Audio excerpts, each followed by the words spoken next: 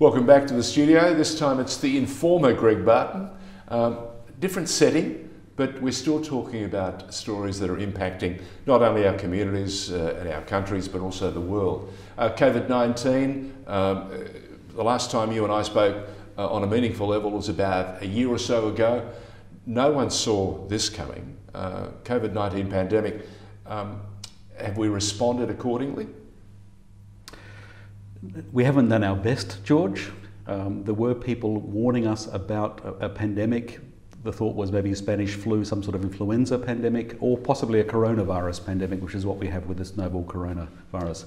So there were bright people saying we need to prepare for this. This is going to happen. It's not a question of if, but when.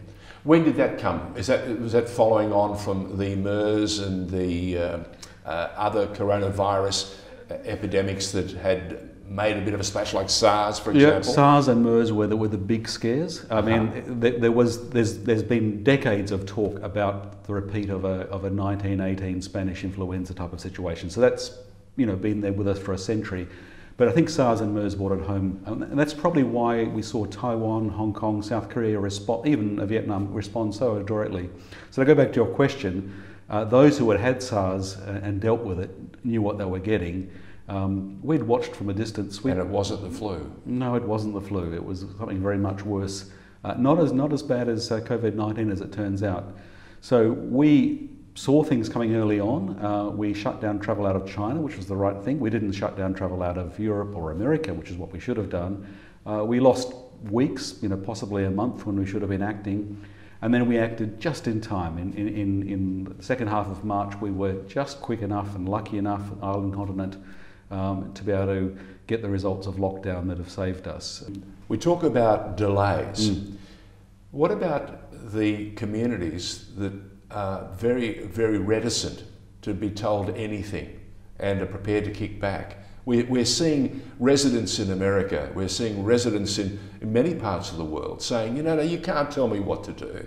You can't tell me, it's an invasion of my right to be a free person.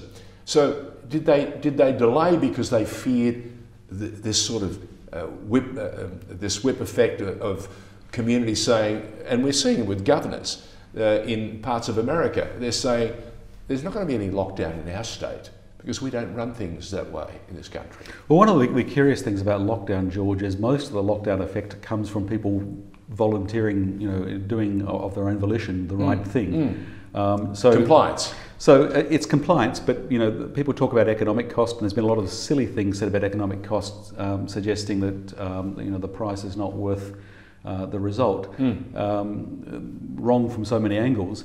But one of the ways in which that sort of analysis is wrong is that most people made decisions about, you close your restaurant because you take it seriously, you don't want to get your staff sick, this is life and death, not because the government's forcing you to.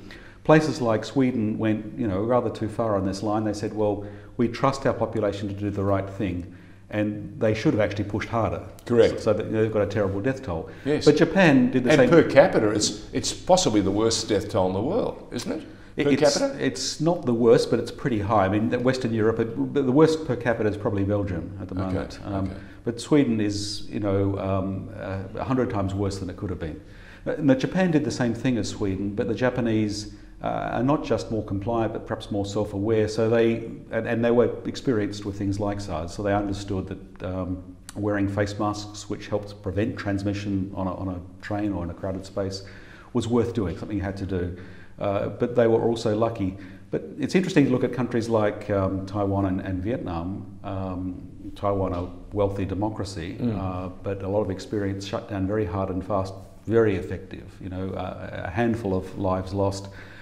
Vietnam, much less wealthy, but one of the highest rates of testing in the world, very quick response, very good result. And of course, you've got a one-party communist state, so they can be a bit more heavy-handed, and they are. More draconian. But then how do you explain Greece? Greece surprised me. Greece. I was very, very proud of their efforts. Yeah, Greece deserves credit. Is it possible that great many of the islands and that mentality where if we closed what was coming in, we could be secure of what we had on the islands?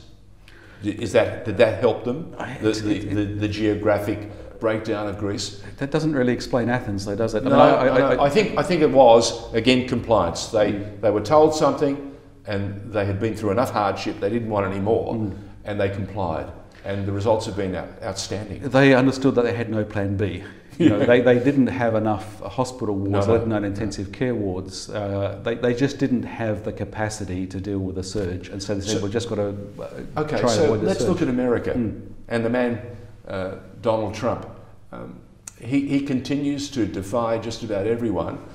Conventional wisdom doesn't apply to Donald Trump in any way, shape or form. And yet he has a bundle of critics, but he continues to look, forward and just keep moving? He shows no sense of awareness, no sense of shame. So the sort of psychological factors that took somebody like Richard Nixon to recognise that he was going to have to step aside because he'd just gone too far. I mean, he gets bored, he doesn't pay attention, doesn't take the briefings, he's not following through. So we've never seen something like this where somebody's not even really trying and is not even really disciplined. We had that famous encounter with Putin where we saw on the Russian side they had to walk back their level of aggression just because it was going to look too bad. You know, he wasn't. China's not likely to walk back anywhere. No, China's not walking back, but China's confused because China. I mean, you think about the Chinese proverb about living in uncertainty. The Chinese want a world of certainty. They want a world of certainty in which it's certain that they've given respect and that things work their way. But they in their own kind of way, they want a rules-based system. They want some stability.